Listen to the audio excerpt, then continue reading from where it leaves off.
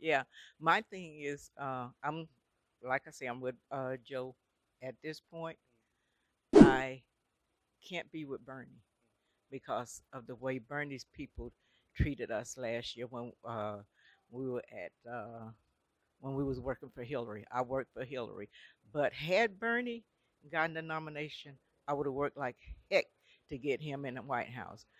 But And when same thing this time. If he gets the nomination this time, I would work like heck to get him in the White House. But uh, in 2016, when we had our state convention, we had our county convention.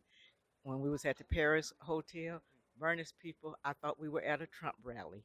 They treated us like we were less than people. They they did Barbara Boxer so bad on when she was on stage. What happened with Barbara Boxer was she hurried up and rushed the gaveling off when it was supposed to be a voice vote. No, when Barbara Boxer was on stage at the Paris Hotel, she came to talk. They cursed at her. I was there. I was right there in front. They cursed at her. They called her all kinds of uh, WHORE, all kinds of derogatory names that they could uh, uh, say to a Congress. Senator Barbara Boxer was a senator, wasn't she? Whatever she was a Congress. They talked to her bad. They when we were in our group sessions, they was telling us that they would never ever vote for Hillary Clinton. It was just it was awful, and we became kind of fearful the way the people of Bernie Sanders um, party treated the people of Hillary Clinton's party, and even they were saying then they wouldn't vote for Hillary, they'll go to Trump, and some of them did. I see some of them on Fox News and some of them on CNN talking so bad. I mean, talking up Trump like he's Yeah, some kind of the god. vast majority of the only thing I want to push back a little bit on you on that because I'm not going to tell you what you did and didn't experience, but according to the polls, like the actual voting numbers, more Bernie supporters supported voted for Hillary Clinton than Hillary Clinton supporters voted for Obama. Twice as many than voted for Obama. Hillary Clinton supporters voted for Obama in 2008. So there were twice as many Pumas. If you remember the Puma movement when they were Party Unity My A, that was Hillary Clinton supporters mad that Obama had won and Hillary had lost in 2008. Twice as many of them didn't vote for Obama as many they voted for McCain, and twice as many of them didn't vote for Obama as Bernie Sanders supporters voted for Hillary. I'm not aware of those statistics, but I know what I saw at the rally in and that's why I don't have any affection for people like I think it was Ohio State uh, Congresswoman Nina Turner. Don't have any affection for her, nor actress Susan Sarandon. None, because they helped get this racist bigot we have in the White House now. In the case of Nina Turner, she was with Bernie Sanders doing more campaign events for Hillary than anybody, though. No, that's a documented fact. Like, ma'am, like no, she was Nina Turner supported more than like I really like. I'm super uncomfortable doing this because I was raised right and my mama told me to just respect your elders. So I'm like, I'm trying to respect my elders right now, but that's not correct. Like, Nina Turner and Bernie Sanders and what you experienced with regular people that were Sanders supporters, I'm not going to tell you what you did and didn't experience. I know better than to do that. But at the same time, the fact is Bernie Sanders and Nina Turner were at more events trying to get Hillary Clinton elected than any of her other surrogates. I went to one of the events that uh, Bernie Sanders did at CSN College. I didn't see Nina Turner nowhere around. When they asked Nina Turner on uh, CNN if she was with Hillary, she said, "I never said I was with Hillary." So that gave me a bad taste about Miss Turner. That gave me a really bad taste because this was after the nomination, after Hillary had won the nomination.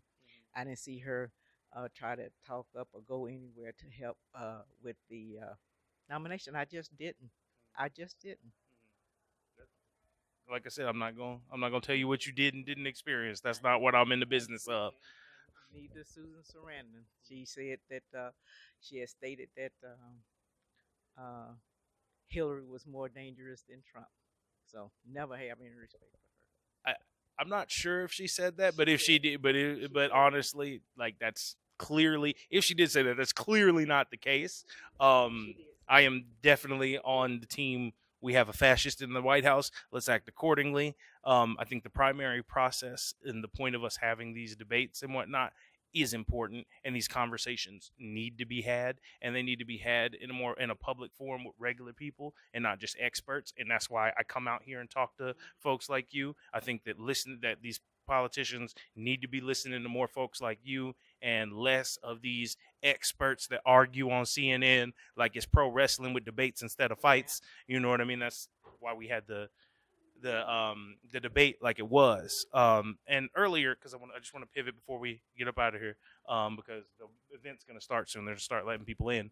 I wanted to know what you thought about because you mentioned Tulsi Gabbard and Kamala Harris. You were watching specifically for them as well. What did you think about Tulsi Gabbard calling out Kamala Harris's record as Attorney General of California and as the district attorney in I believe San Francisco? Yeah, I thought it was fair game because the way Tulsa Gabbard went after uh, Biden the last time, you know, it was fair game.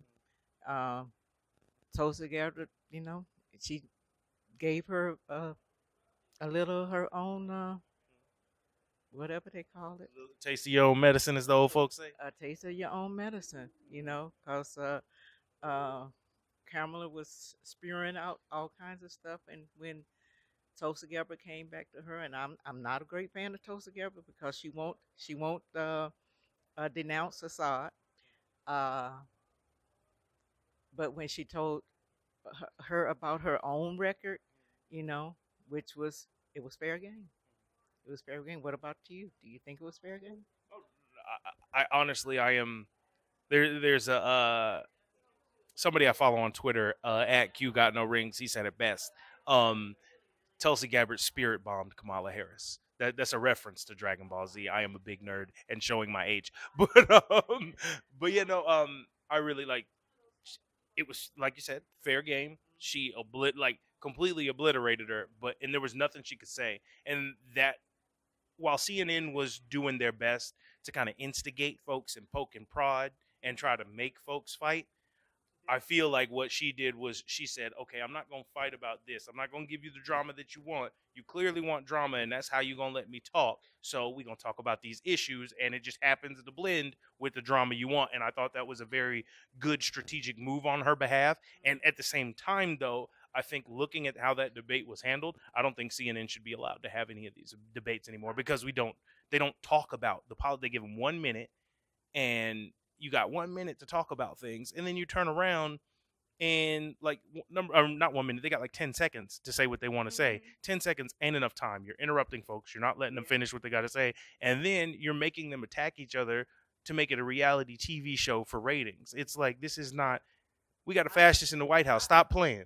I really didn't like the debate format that much at all.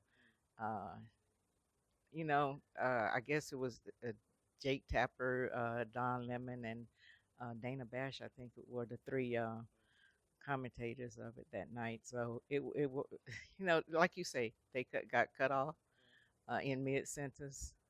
Um, some of them had some very interesting things to say, but when they started attacking President Obama, they kind of tuned me out. They kind of tuned me out because he was the greatest. Hope you enjoyed that last video. Hop on over to statuscoup.com where you can sign up for our email list and become a member for as low as $5 to $10 a month. Membership is how we grow. That's statuscoup.com/join. And remember, join our email list so we can grow the revolution with you.